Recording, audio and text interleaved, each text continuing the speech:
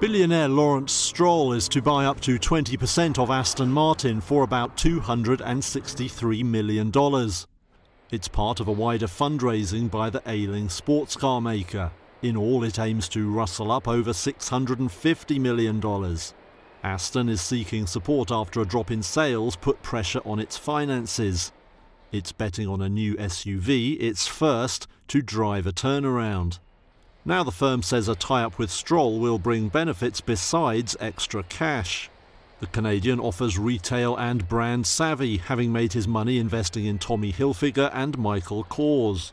He also owns the Racing Point Formula One team, set to be rebranded as Aston Martin from 2021.